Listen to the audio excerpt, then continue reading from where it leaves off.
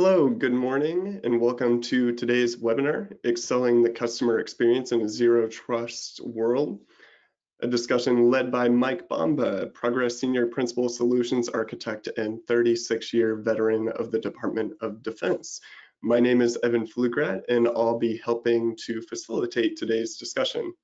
Before we begin today's demonstration, I want to draw to your attention the questions panel, which you should see on the right-hand side of your screen. You may need to expand the panel by clicking the plus sign or down arrow for full view.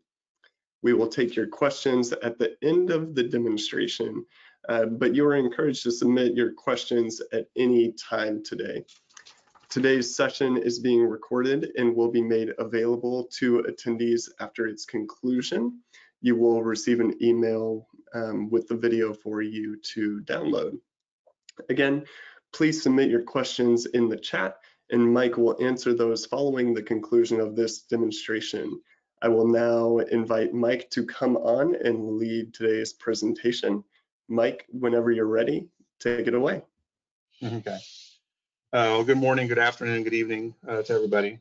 I'm going to go and get started into this. I apologize up front. I'm using a rather wordy deck, but Zero Trust in the U.S. government perspective is pretty well documented as to what it means.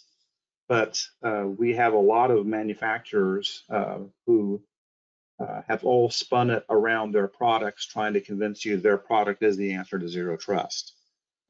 Zero Trust is an architecture. It's a new way of doing business from a security perspective. I'm going to get into that now.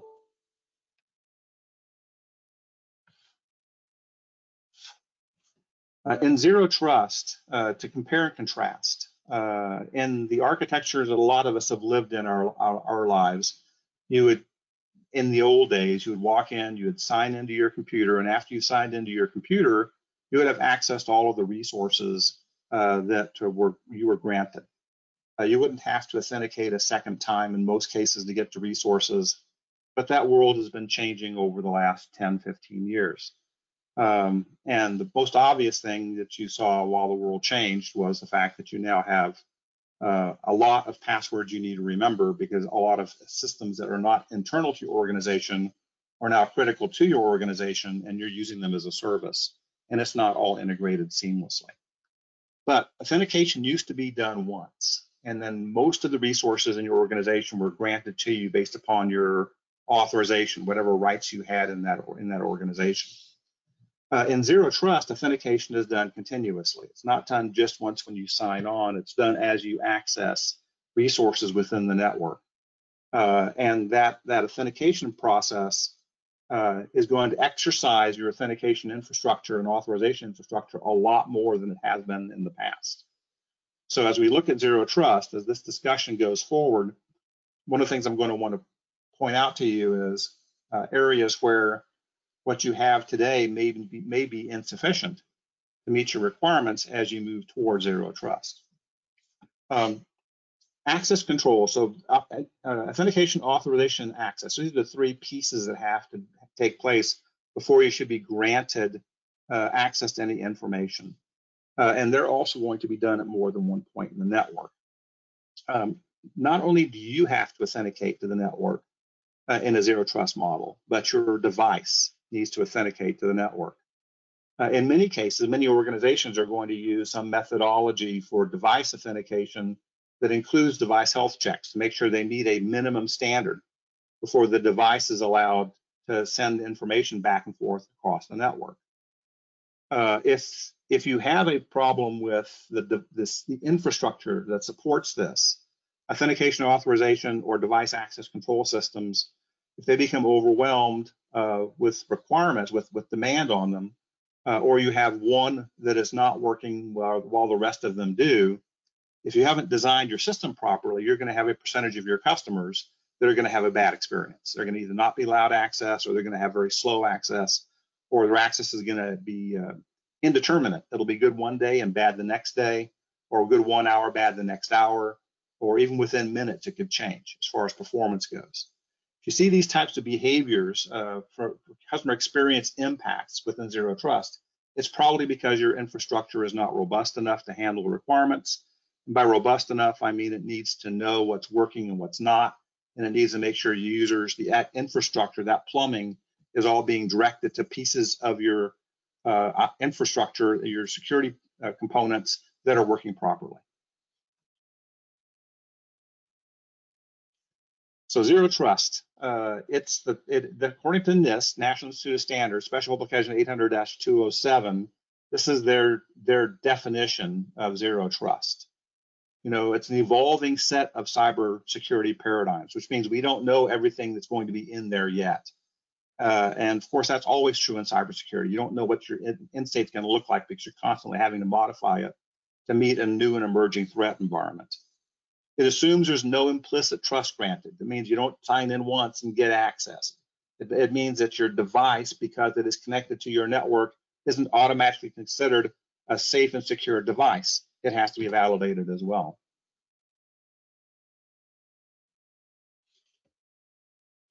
And the foundational tenet, and this is from the DoD reference architecture for zero trust, is that no thing, no actor, no system, no network, no service is considered trusted. Instead, we must verify anything and everything attempting to establish access. Well, it's really establish anything and everything attempting to access data. So the information that the customer wants to access. The major paradigm shift on zero trust is we're going from a perimeter-based security model to a distributed security model where security decisions are being made throughout the entire architecture. And they're being made across more than one component in the architecture. It's not just you and your password. It's much more than that now that are being considered as part of the model. In a true zero trust deployment, you won't hear the term trusted network and untrusted network. That's not going to happen anymore because everything is an untrusted network. And all devices are considered untrusted devices. And the level of trust they're granted needs to be based upon validation that they're worthy of being granted that level of trust, whether it's an individual or it's a device, a computer or a tablet, a mobile device, a phone, whatever it is. Zero trust implements, to do a lot of this, there's going to be some, especially in your authentication, authorization, and access control framework, those components, there's going to be a lot of activity because it's going to be continuously requesting validation of who you are, what you're trying to access, and whether you have access rights to that thing you're trying to access. To do that is a little tricky because, especially for a lot of the folks in the U.S. government, where what they've done is they've moved to a authentication model for users. It's based upon a certificate, an X509 v3 certificate. You probably know it as a CAC card or a PIV card, or maybe a USB token that has a certificate on it that you're using. But these certificate-based access models, the way they typically work when you access a resource on the network, like a website, is that certificate is presented when you first do your very first security handshake for establishing an encrypted connection, a TLS connection, an HTTPS-based connection. If you have, like most of us do, multiple tiers in the architecture getting to that web server, if you consume that certificate too early in the process, you grab it at a firewall and make a user validate with the certificate at a firewall. That same certificate can't be used easily, and in most cases can't be used at all to authenticate to the website because the firewall basically ate the certificate. They created the TLS connection, and that negotiation process is what requested the certificate, and then you're done. You're now connected to the firewall with TLS. You're not connected to the backend server, and that's not going to work. There are mechanisms other than certificate-based for multi-factor authentication. You've heard of perhaps of SAML, maybe OAuth 2, OIDC, which are token-based authentication mechanisms, which are portable across the network, which means I can use that same token to authenticate at multiple places as I go through the network, and I don't have to recreate the token.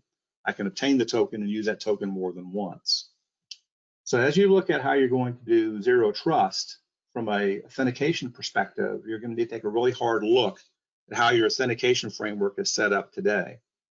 And if you're based entirely upon certificate-based authentication, you're going to need to make some modifications.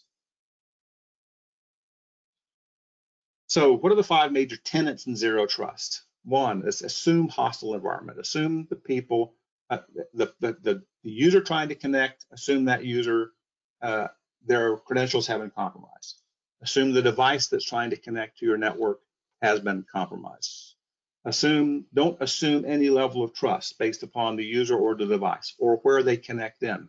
It's inside the network or coming in from outside the network. Don't assume anything, basically, in a zero trust environment. Expect that either the device or the user's credentials or something within the network itself has been compromised. So build your information systems and solutions around this concept of not everything inside that path to that information is going to be trustworthy.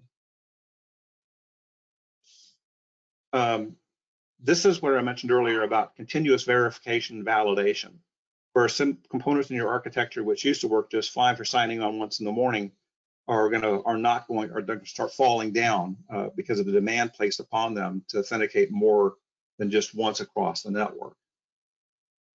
Scrutinize explicitly. This means check the health of the device as much as you can as it connects to the network from whatever method it uses to connect to the network. So does the device have current antivirus signatures on it? Is the antivirus package working properly? When was the last antivirus scan done looking for hostile code? These are going to be really common checks that you're going to want to put on devices as they connect into your network. Do you have the latest patches from the OS provider or the application provider? Those things, are there any indications of compromise? Is that device trying to beacon out to a control network? Is it trying to do something that it would not normally do as a user device consuming data on behalf of the user? And if it is, then recognize those behavioral changes and take action accordingly. And this unified analytics is really important as well. I mean, what we have in the past is a lot of information assurance technologies, which are relatively good by themselves, but we don't have a lot. We've tried with SEIM solutions, security event and incident management solutions, to try to aggregate information from multiple devices to try to provide a holistic view. But all of that was still based upon a device-centric security model, not a network-centric, not something that looked across everything. And then it created gaps in your knowledge. You might know what was happening at one point in your network. You might know what's happening at one enclave in your network with relative good precision, but you don't know what's happening across your network horizontally. And you don't know what's happening vertically within your network in each of the different enclaves in your network, because the technology to do that, while it exists, it's cumbersome and it's expensive, and it just takes too much manpower, too much resources. So you made decisions based upon risk management. You said, I can afford to do something here, I can't afford to do it there, therefore I'm not going to do it. And that leaves big gaps, big dark spots in what's happening in your networks. As we've seen, the insider threats become much more prevalent, whether it's insider threat because somebody's machine was compromised when they went to the coffee shop and they brought the hostile code in with them, whether it's somebody who's deliberately trying to take information, an employee which you've notified, I'm sorry, but we're going to have to let you go in 30 days. And the next thing you know, your entire customer database has been extracted and gone. Or at least a copy of it's been made, and he's now using that to help a competitor try to sell their products to compete against you. In the world of DoD, we're talking secrets in most cases, whether they're confidential or they're FOUO on unclassified networks, or they're the very high levels of trust in classified networks. Zero trust is intended to be applied across all networks, not intended just for the unclassified networks in the government. It's intended to deal with requirements in the classified networks, to deal with the Manning problem, right? Where you don't want to have one bad employee go ahead and pull a bunch of secrets out and then go ahead and start selling them to WikiLeaks. So how do you deal with the insider threat? Well, in closed networks, you'll need to put the same types of technologies in place that you will see in the open networks related to zero trust.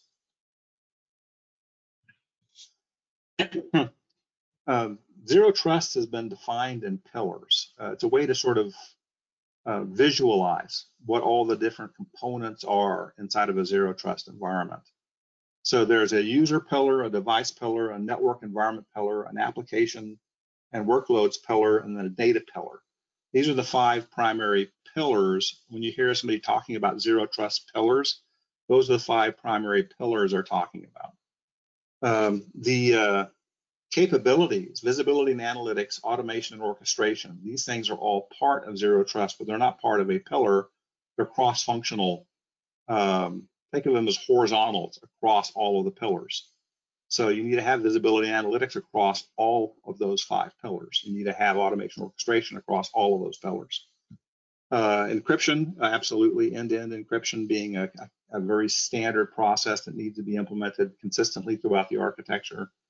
And then access controls based upon more than just who you are. So are also going to be required. Because the zero trust model wants to collect information from all these pillars, how it analyzes that information is going to be really important. So the beginnings, if you don't get machine learning built into the products you're buying today, then you're going to be way behind the power curve. If you're getting artificial intelligence-based functionality built into your products, then you're moving in the right direction. So you'll need to work on these the key components that are not related to how do I see what's happening in Active Directory, but how do I learn about what that means? So I can see it now. How do I know what that means? Can I take a user's identity and attach it to an IP address and track it through the entire network, through all the NAT transitions that take place where my IP address may change? So that I know that when that user is accessing an application, that I can actually attribute that access all the way back to the user. Can I do that? Well, that's going to be done through information fusion, through collection of data at multiple points in the network and analysis of that information. Within each pillar, authentication, authorization, and access control. On the user side of it, you're going to see that. On the device side, authentication, authorization, and compliance. You need to know that you're authorized, and that could be a machine-based certificate. Could be, comply to connect. There used to be a term that was used about 10 years ago that fits right into this category on device-based access controls.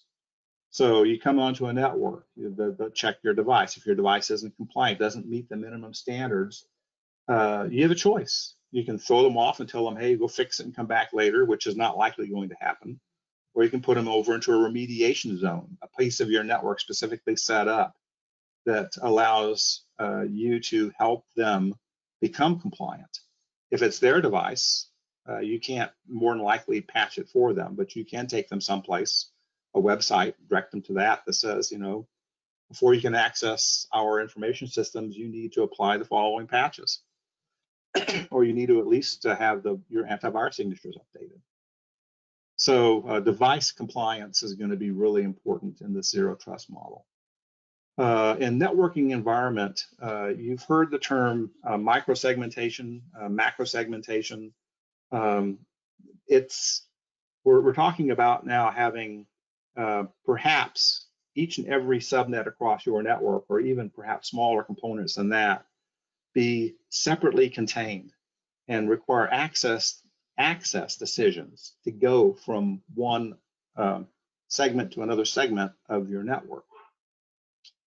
So while you might have access to a segment where your email system is on, that same segment, you might not have access to the segment where your website is on, or where your Microsoft Teams site is on, or whatever else you have in your infrastructure, your HR systems, your finance systems, your logistics systems, your command and control systems. Those may be all on different micro segments of your network, and to gain access to the service, you first have to gain access to the segment. So there'll be a lot of decisions based upon how you get into a zone where your applications are actually residing. So more authentication, more authorization, more decision-making taking place in those areas. So in the area of applications and workloads, we've got a lot of stuff in here that's listed. The software supply chain is an interesting one where the government's actually beginning to ask for a software bill of material. How is this application built? What are the components inside of the application that actually comprise the application? They're asking for validation of corporate identity. In that respect, are you influenced by foreign entities? What's your investor portfolio look like? Is it possible that somebody in China or Russia could exert influence on your company to the point that you would actually modify your code and become a danger to the customer because of that relationship with your investors or your leadership in your company? So those things are being looked at a lot more often now too, and then any type of acquisition decision. So if you're in industry and you're wondering what you need to do, well, make sure your company knows they're going to have to go through one of these investigative discussions where they're going to have to disclose information that is beyond what they're required to disclose to the Security Exchange Commission, to the SEC. Data. It can't be stressed too lightly, the challenges that our customers have been seeing, all of us have been seeing related to ransomware over the last few years. It's just been exploding in the world. People get in, they'll go ahead and make a copy of your data, which means what do? They take your data off of your systems and copy it into their systems. Then they'll encrypt your data on your systems, and then they'll send you an email saying, hey, if you want access, pay us. And if you don't pay us, then give us money so we don't give your information out to the world. And if you don't do that, well, then your information is going to be in the breeze, in the wild.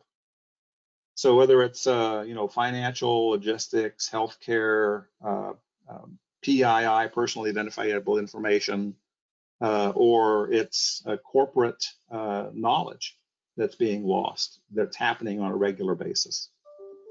Well, in dealing with ransomware, the traditional models for security are not going to work. They haven't worked. They're going to continue to fail.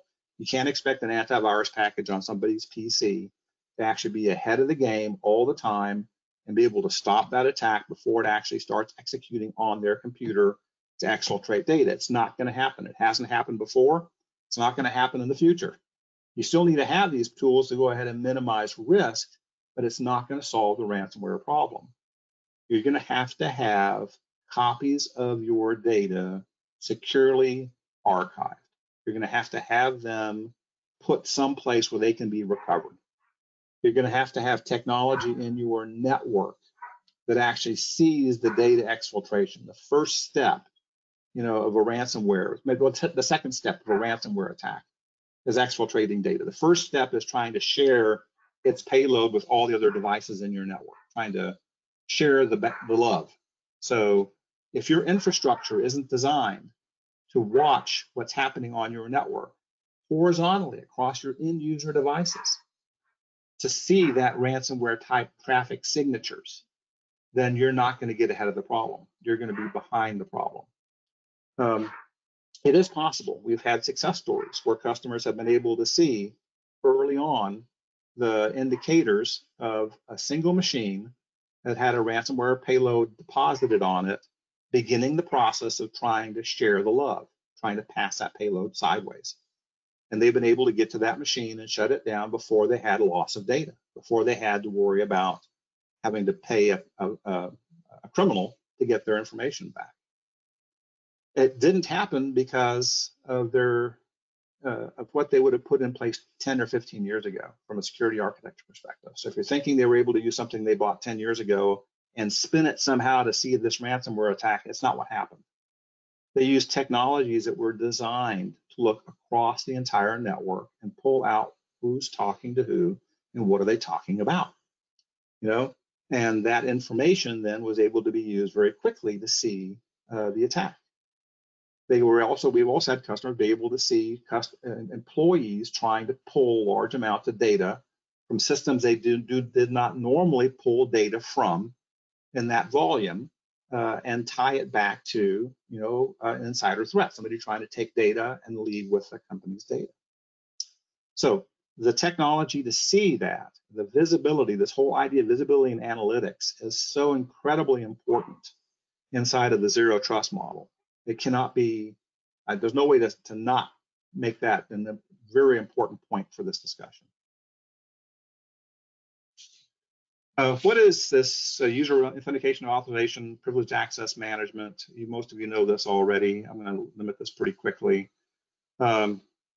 So basically, we need to know who the user is, what they're trying to access, what their rights are, and then the government and industry as a whole has been living in this role-based access controls for a long time, but activity-based access controls are becoming more important, and they are going to get blended into the zero trust model. So you'll be watching for changes in in authorization that are moving in that area. So watch for that as you're building out your infrastructure. Device, comply to connect. I did comply to connect at Redstone Army Arsenal. And God bless the Director of Information Management out there, because it was not a simple thing to do. But this was, 15 years ago. Comply to connect was still available 15 years ago. So we went out, we did the actual installation of the technology, we did all of the validation and vetting, we did all of the proof of concepts, all of the early adopters, limited rollout, all of that stuff worked just fine. We put it into production. We had 15% of the people in a remediation network, and some of those were high-ranking individuals. Did not work out well. So we had to back out, we had to look at it some more to figure out what we needed to do. But the key is you're going to have a need in zero trust to do device authentication, authorization, and compliance. The technology is relatively mature in this space. You should not have a problem finding a good vendor to work with in this area of comply to connect. Macro segmentation and micro segmentation, whether it's policy-based networking that you're going to start seeing a lot more of, or it's the simple, segmentation of everything. For example, a load balancer today can go ahead and have logically on one side of it could have 10 or 20 network segments, an individual network segment assigned to each application it's load balancing. And it can have front end that the user connects into. So you end up with this model where all the back-end components all live on little micro segments of the network. They don't talk to each other. If one gets compromised, it can't compromise the one next to it because it doesn't have access to the one next to it. It's not one big happy family inside of the data center. They're all chopped up into little pieces so that you can make sure that when something bad happens to one of your applications or application servers, it can't cause something bad to happen to another one in that data center. So that's the goal for the segmentation structures, is contain the exploit at the lowest possible level possible. Applications and workload. This is why you're doing everything, right? The reason that all of this stuff, we don't put a network together just for a network. We put it together to give people access to knowledge and to information. We don't put application servers in, and we don't buy applications to put on those servers just because we like the applications. We do it because behind that is information, is knowledge that the user needs to do their job. So applications and workloads are really important in this model. And because we go to microsegmentation and we don't want to impact the user's experience too greatly, we want to try to minimize that or maybe make it zero, the impact of users' experience gaining access to the application and data they want to gain access to. you need to focus on your application environment. It's not simply, I've got an application environment, now I'm applying zero trust. That's not it. Your application environment is part of what you're applying is when you do zero trust. So you've got to look at things like proxies, like load balancers, like zero trust access points or access gateways. You need to look at a lot that's going on inside. You want to start talking to the software manufacturers about software bill of materials. Who all is and what all goes into this code, because more than likely the code you're buying, 15, 20, 30% of it is developed by the person you're buying it from, and the other rest of it is imported from someplace else. And you'll need it if you really want to know if it's going to be secure or not. You'll want to know the whole environment. Is it secure or not? Data, we talked about this a little bit already. But in the zero trust world, because we're talking about now controlling access to the lowest possible component in the overall architecture through authentication, authorization, and access controls, then you're going to be wanting to look at what can you do in your data environment. For databases that are tied into application servers as part of a 3-tier architecture, more than likely that first tier, the user access tier, is still going to be where you're going to be applying most of your work, control access to the back-end data. But it's not the only type of data we have out there. We have a lot now that's working in the space of object storage. When Amazon came out with S3 storage and made it so incredibly inexpensive, a lot of people began moving into this idea of let's use object-based storage to go ahead and meet our requirements. A lot of that movement then if you watched the dynamics for S3, moving data into it was very inexpensive. Pulling data out was relatively expensive, and customers began to understand that it wasn't the total answer for storage of data. It was part of the answer for storage of data. It was a great place for archiving. You needed to go and pull a backup of your environment. Pulling it from S3 was a great way to do so. But if you wanted to access that information and process it, it was not a great way to do so. So other manufacturers came online to build edges to this cloud storage. And the edges, you use the same protocols, but now they sat on your networks and they offered you much, much faster response times. And then you could actually run applications against the data sets, but not have to worry about different data standards. One data standard for inside the data center, one data standard for outside the data center. The applications having to understand multiple data standards, it became complicated. So it became easier and more efficient for customers to put in edges to cloud-based storage. So anyway, the bottom line is those objects can be individually protected. There's technology out there, digital rights management. They can go ahead and encrypt an object in an object store. Think of it as a Word document as an example. And if a user wants to open that Word document, they have to request access to it through a system which verifies who they are, what they are, where they are, and if they still have access to that information. So that information lives in an encrypted format. It doesn't live unencrypted. It can't be unencrypted. It's not designed to be unencrypted. It's encapsulated in such a way it can't be unencrypted. So the only way to access it is by decrypting it, and the only way you can decrypt it is if you get granted access to it. So when you leave the company, your access is revoked. If you change your job within the company, your access is revoked. And you may have that file sitting on your computer, but you can't get to it. You can't do anything with it. So now think about the Manning problem. If all of that data that had been pulled off those systems, if somebody could have simply set one flag on his account that says no longer authorized access, he could not have accessed any of it, couldn't have viewed any of it, couldn't have printed any of it. So that level of technology exists today. So how we're dealing with data security is going to be important in a zero trust model.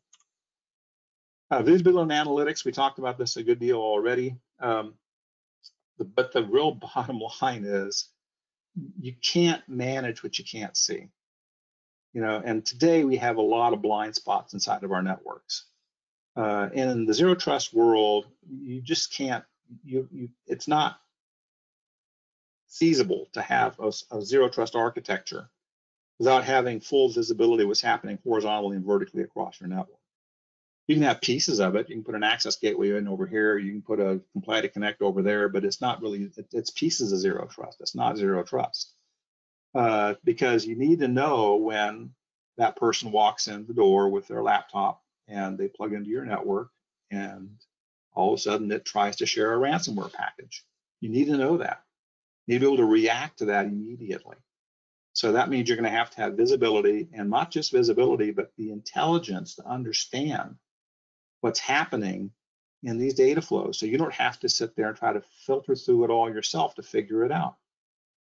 So machine learning, artificial intelligence, multimodal analysis, not just signature-based analysis, but also behavior-based analysis, but not just behavior-based analysis, So you'll need multimodal analysis. You'll need to be able to fuse multiple modes together to be able to come up with less false positives, because if you pull lots of data and you end up with lots of false positives, your employees are going to get tired of the solution and they're going to stop using it. Your security professionals, no matter how good they are, if they can't get the data out of a big pile of data you send to them, they'll stop looking at that pile of data because it's going to be continuously the same results. I can't get anything out of it. So you'll need to have the technology that automatically determines what's in there that's important to them. So automation, orchestration, security orchestration, automated response. This area is another area that was in that in the services side of the pillar slide that I showed you earlier. And it's an area that you probably have already invested in. You'll need to continue. You can't stop investing in it. It's not going to go away as part of Zero Trust, but it's going to have more information feeds brought into it. And then now this is the topic area that I really wanted to get to, and that's performance. What can we do? How can we change what we're doing? What do we need to focus on in order to ensure that as we roll out Zero Trust, that we don't impact the user's experience, the application experience? So these components in particular need to be highly performant and highly resilient, which means if one server goes down doing user authentication, you can't have user authentication stop. If one server becomes slow and you have a pool of 2 or 3 servers doing user authentication, you can't have a third of your users with a slow authentication experience. So you're going to need to know, before you'll have to architect the solution so that when a user is requesting an authentication or a device or an application or a network segment is requesting an authentication process, that request is always directed to a device that's going to provide a fast response. So you think about that and you go, well, that's not terribly difficult to do. I've been doing this for years with my web servers, right? I got a farm of web servers and I put a load balancer in front of it and it health checks the web servers and bang, off I go and I'm good to go. And you're right, it's not terribly difficult to do. It is just something you have to think about doing. You need to think now that your load balancing is going to be more than just applications. It's going to be infrastructure components, because those infrastructure components are going to be hammered constantly. And if they behave badly, then the user's experience is going to be bad. So you're going to have to ensure that more than just your web servers have that kind of intelligent front end that ensures the users are always accessing. These requests are always being sent to something that's going to respond fast to the request. Which authentication, authorization, privileged access management, device authentication, device authorization, device compliance, application delivery, all of those areas are going to need, you may have done some good work in application delivery already, but you probably haven't done as good a job. Generalization, you may have done a wonderful job, but these other components are really going to be important to look at. If you're using DNS round robin today, it does not know whether any server is up or down. It does not know if any server is working well, and it doesn't know if the application is responding quickly. DNS round robin is not a way to load balance. It is a way to wait for disaster. You think you've got a solution in place, but then it's going to bite you, and it's going to bite hard. Multiple authentication servers. So you may have had a few today in a few locations. You're going to need to think about where is authentication actually being requested from. Remember, it's not going to be just from the user's device anymore. It's going to be from more, or the application server. It's going to be gateway decisions, access decisions to get from segment to segment out of your network. So you're going to need to look at where your authentication and authorization are taking place. And again, to ensure that you have adequate performance and resilience, you're going to need to ensure that you have more than one server providing the service. And more than likely, if you have 2 today, you're going to need 3, 4, 5, 6 tomorrow. You're going to have to figure out how you can ensure that requests are being sent to ones that are working properly. Well, that's layer 7 load balancing. And you're going to need to protect the actual authentication servers themselves. So minimally, you're going to need to put a reverse proxy in for security purposes so that the user authentication requests, if at all possible, authentication requests shouldn't go straight to the authentication server. But if the device is allowed to talk to the server, the device is allowed to try to compromise the server. So ideally, any request for anything should go through an intermediate device, a proxy, which then refers that request to the device that holds the information, identity, authorization, whatever, gets a response back, and then the proxy provides it to the user. Now, the proxy is the only point of attack that the user's device can focus on, and in most cases, those are purpose-built devices. So they're not a common operating system. They're an appliance operating system, which means everything's been stripped out except what's absolutely critical to make it work. So all the common network-based attacks, all the common application-based attacks don't work. And you have to get very, very creative to properly compromise a proxy server. So anyway, it ratchets your security levels up. Device compliance servers, privileged access management servers, same exact thing. You're going to need to worry about how do you spread the load across multiple copies of them. How do you deal with, if you have a global organization, single site failures? If I have the enclave, the microsegments that are involved in, base alpha that no longer support authentication processes, can I reach across the network and find a peer on the network that allows me to, so global load balancing is going to be something that's really going to be important from a resiliency perspective. So if it's not serviceable locally, can I get it someplace else? Can I get it from the cloud? Can I get it from another location that I have a processing infrastructure at? So that's going to be critical to you. The application layer, then I talk about this, and if these aren't in place today, they really should be. And if they are in place today, but they're too expensive or too complicated, then they don't have to be. And we can talk with you about that. But the old paradigm, when I grew up in this world, 15 years ago, 20 years ago, in the area of building out data centers, the old paradigm was the most expensive thing I'm putting into my data center is my load balancer. And that's not true. That is massively not true today. That is so untrue. So it now becomes an affordable component to place where you need a place within your architecture to go ahead and meet your requirements. Data layer.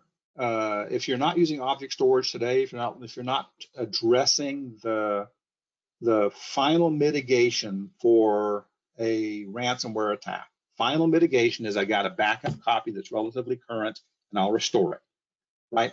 That's the last thing that you want to do or have to do, but if you have to do it, you need to have it. Well, object store technology today has driven the cost of storage down so low you can actually begin to do that. So you should look seriously at doing that within your architectures. I talked a little bit about being able to see across your entire network. Gartner's got some good studies in this area, and they've basically, said that visibility is more important. Is probably the most important thing that you have right now that you don't have in place today in your networks. We've done a lot of analysis with customers about solutions based upon either packet capture or net flow data capture. If you don't know what flow data is, it's data about your data. So your routers will create data, from address to address, port that's being communicated on, which gives you an indication of the application that's being used. It'll show you information like how many packets were sent in each direction. All that data is encapsulated into something called flow data. For Cisco, it's NetFlow. For Juniper, it's JFlow. For most manufacturers out there, they now support also IPFix, which is the open standard for flow data. But because flow data is generated lots of different places, it's possible to begin to collect it without spending a lot of money getting it. It's out there, but it's simply not being harvested and analyzed properly. So flow data scales across an entire network, where packet data really has its strengths, if you need to dig deep at a single point in your network.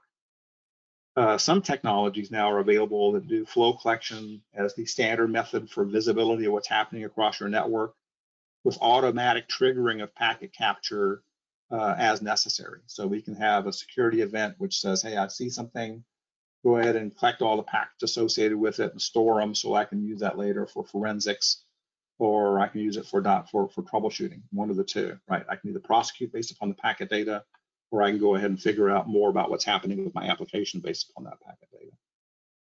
But you can see roughly 90% of your business requirements for visibility, control, response, troubleshooting, analysis can be satisfied with flow-based data. And if you're not doing flow-based collection right now across your entire architecture, you should focus on that, because you're not going to have visibility.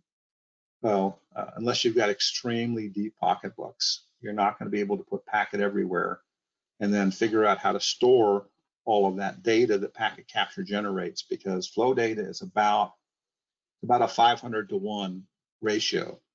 500 times more data is stored for packet capture than is stored for flow capture for the same period of time, the same amount of data is being transmitted to the network. So you need 500 times the amount of storage, 500 times the amount of processing to compute and analyze the data. All of that would be required if you're doing packet capture everywhere, and potentially as much as 500 times the cost. So flow data analysis is definitely a more efficient way of doing business, and it gives you relevant, actionable information. The neat thing about flow data is it also tells you information that's more than just security related. It'll tell you, do I have retransmits on my network? Where are they? Do I have congestion points on my network, and where are they? So it helps with network analysis as well as security analysis on your network. Automation and orchestration. As you begin to roll out technologies, you've probably ran into this many times, and that's, how do I get the infrastructure, the application, and all of its associated dependencies deployed on all of the servers I have across my environment, and how do I keep them all at a desired baseline? How do I do that when I start putting some of my stuff in the cloud and some of my stuff on-prem? How do I keep them synchronized on the same baseline? How do I identify baseline drift, and how do I take action according to baseline drift? How do I apply a new patch or a new security function change within the environment? And the answer is automation and orchestration technologies. And another area where you should, if you haven't focused deeply into it, you should. And then in a summary, what's your journey towards zero trust? You're going to need to, as much as most people don't like to, you're going to need to build an architecture. It's got enough moving parts in it that it's not something you can hold in your head. So you're going to have to build an architecture, show how all the ins and outs for all the components in the architecture and what the functions that they provide are. Don't let anybody walk in and say, I'm your answer to zero trust. If they do that, you probably ought to show them the door and say, I'm sorry, I don't have the time to spend with people who don't have my best interests at heart. You may be part of my solution, but you can't be all of my solution. Nobody has that capability today. Try not to pick the most complicated devices, the most complicated solutions, the things with the most knobs to twist when you're trying to deploy something new. because the amount of time it takes to train people up to operate it properly, and the likelihood somebody's going to operate it improperly and cause an outage goes way up with complexity. So make complexity, make ease of use a critical decision point in your acquisitions. Not just does it do A, B, C, and D, but can I do it with a person that's a junior network technician that has not gone to class on your product for 2 weeks or 3 months? You know, what can I do with the technology? So make that complexity a decision point in acquisitions.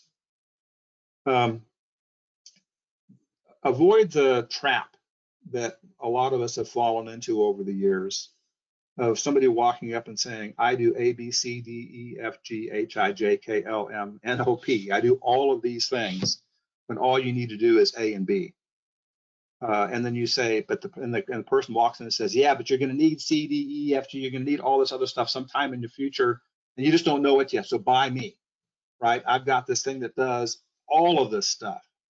Well, you look at it and you go, yeah, but it's going to be harder to figure out how to operate it, and it's going to cost me more money to buy it, and it's going to limit where I can deploy it because I don't have a big enough budget to deploy it everywhere I need to.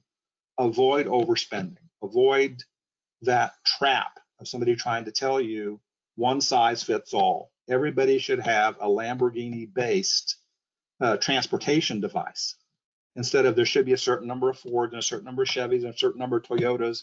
And yeah, maybe your executive needs a Cadillac, but not everybody needs the same thing. It's true in your network. Not everything needs the same expensive product to meet a requirement. There are going to be some places you can shift investments from. If you look real careful in packet and flow as an example, if you can get packet on demand with flow collection and you can do that and save yourself money, then you should start looking at doing that today. This full visibility of what's happening across your network is just so important. I mean, you're not going to catch ransomware with an antivirus package, and you're not going to catch it with a firewall service. You know, not at any level of precision. You're going to need to have something that knows what's happening and sees changes to baselines and behaviors to be able to trigger you to do something to minimize the impact of a breach in your network. And then this performant resiliency is just so important in everything that you're going to be doing, because everything's going to be hit harder. And some places you're going to have more authentication and access. For example, if you did load balancing today and all you did was just load balancing, you didn't do anything else but load balancing, tomorrow that load balancer is going to have to also be a decision access point, not authentication point, because you're going to be going from a user segment to an application segment, micro segments, multiple of them perhaps. And the architecture calls for authentication as you move between segments in a network. So now the load balancer has to support more than just load balancing. It needs to support identity as well and authorization as well. So this discussion talks a lot about infrastructure components you've probably seen before and used before. Your application engineering team might actually be one of the best places to go to talk to experts that can help you understand how to apply application engineering concepts to infrastructure components so that you can scale your infrastructure components out to meet the requirements of zero trust. The cyber operations teams that you have today did not traditionally deal with load balancing as an example. So some of the technologies that are in the application space, because now they're going to be part of your security architecture, authentication, authorization decisions to get into the segment where the application server lives, as an example, could live in the load balancer. Your cyber operations teams are going to have to become more familiar with some of the components that they weren't familiar with before. All of these pillars of zero trust, realize that they all have issues with scalability, performance, availability, reliability, fault tolerance, disaster recovery, and treat them all the same way as you would an application server in your environment. And then resilience and performance, absolutely critical. So I'm into the questions section. So any questions?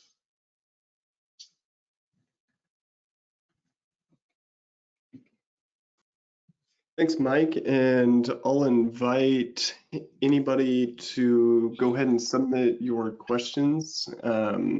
See that where you have the ability to in the panel there, or in the chat as well. Mike, I have a few questions myself that I noted down here. So I'll go ahead and work through those with you, and anybody else that has questions, feel free to go ahead and submit those as you have them. But Mike, first I wanted to ask here is that, you told me a lot here in the last hour, but I wanted to ask if you could summarize how you can provide zero trust security without creating silos or disrupting the existing infrastructure. I'd probably recommend that customers look at the additional demand. So first off, architecture is important. So if you can begin the process of getting an architecture in place, that's really, really important. It'll help you understand that where your authentication and access control points are all going to be within your environment. And as you see where those access points are going to be, you can then go back and you can extrapolate the impact upon other components in your architecture. For example, if I'm going to put an access point in front of my email system. So the email system itself may require access decisions, but I'm going to put an access point in front of it, a new one in front of it. It's going to generate additional access requirements. Now my authentication and access control system, which is running at 70% utilization, is probably going to get up to around 80 or 90. It's time to add an additional server, right? And I didn't have load balancing in front of those application authentication servers before. Now it's a good idea to put a load balancer in front of them. I'm going to load balance access to LDAP, basically, right? Or whatever the methodology you're going to use for accessing the authentication service. So build an architecture, put down where you're going to have components that are going to drive demand against your existing infrastructure components, like your identity management solutions, and then begin scaling out your identity management solutions in advance of dropping those components in. Because the last thing you want to do is drop an access control decision point in the middle of your network, and immediately all your customers begin to, whether they're using that application or not, all of your customers see slowdown in authentication, which means slowdown in applications across the board. So start off there. Appreciate that. Let's say I have made the decision to pursue zero trust from a security standpoint, but I'm considering performance. How can I look to maintain customer trust throughout this decision? What advice would you share from that perspective? Major changes to your shared infrastructure require, well, I've been most successful in my career making sure that everybody, all parts of the organization and all leaders of all parts of the organization are informed about what we're going to do and when we're going to do it. So full visibility and transparency is really important. Making big changes, you're going to have bumps in the road. It's just inevitable. It's going to happen. So having senior leader buy-in, having actually one of your senior leaders, the VP, the president, the base commander, the whatever, have them be your sponsor for the change that you're going to make place. And let people know that this person is your sponsor for making this all happen.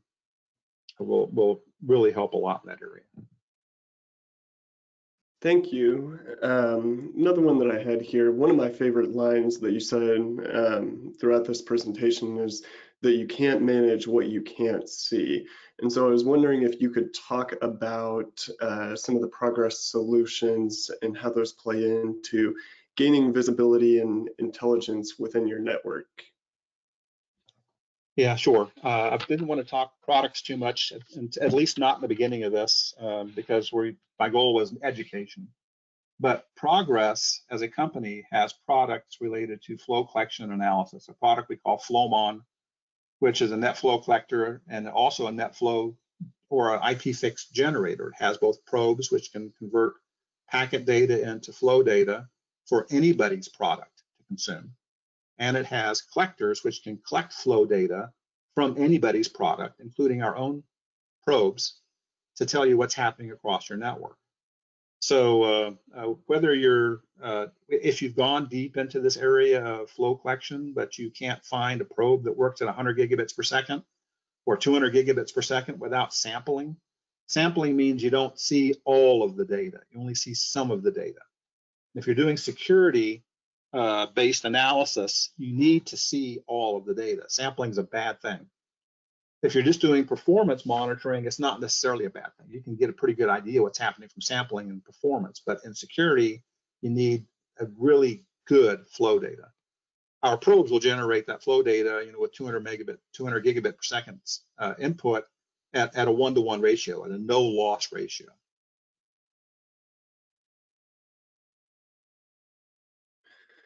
And while you're at it, I might as well mention that we do offer a load balancer. It's called LoadMaster. It has a flow generator built into it as well.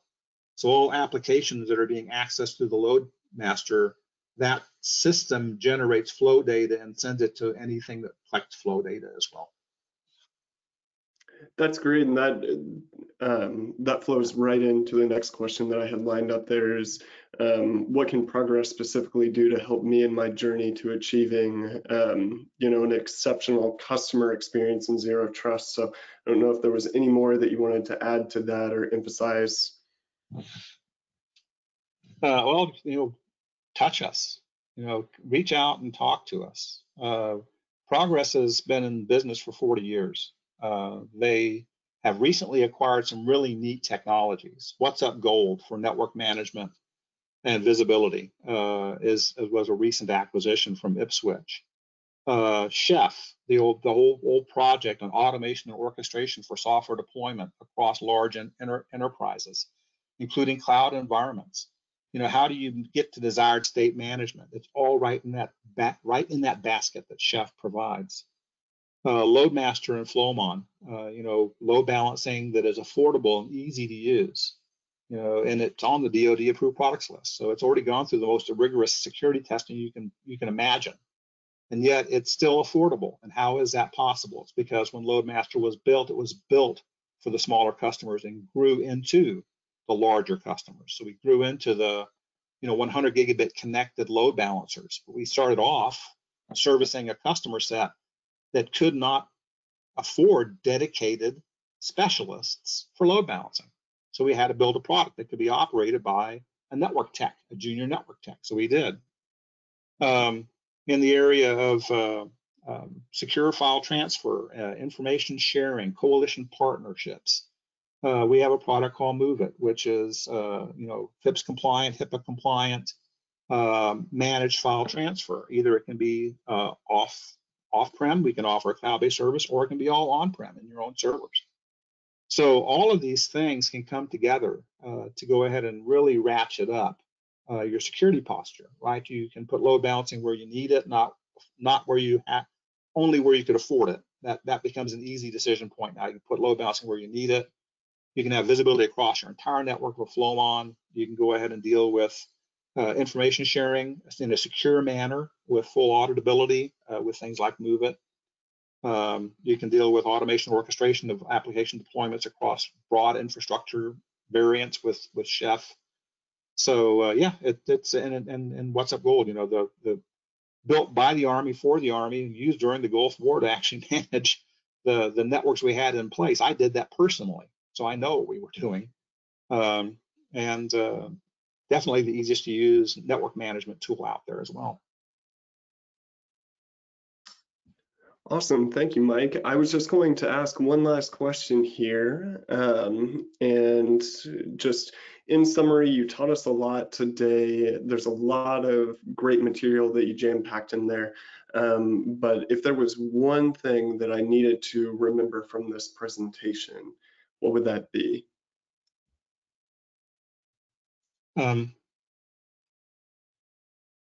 Zero Trust is going to impact things that work well today by applying additional load to them to the point they're not going to work well tomorrow. So you can't just add components to get the zero trust. You have to increase the resiliency, the performance, the capacity of your existing authentication, authorization, access control solutions as you make the journey. You must do that, or you're going to end up with all of your customers being mad at you all at the same time. It'll be a major detriment to both you and your career, as well as your ability to get the zero trust deployed. Awesome. Thank you so much. With that, I see no other questions, and so we will wrap up today's webinar session. Thank you to all that attended and joined us today, and thank you, Mike, for this wonderful presentation. This recording will be available to everyone, whether you attended a portion of this or couldn't make it. We will send that out via email here later this week, and you will have access to that. So thank you so much. If you have any questions, please feel free to reach out to us or visit progress.com for more answers to your questions. So thank you so much, and have a wonderful day.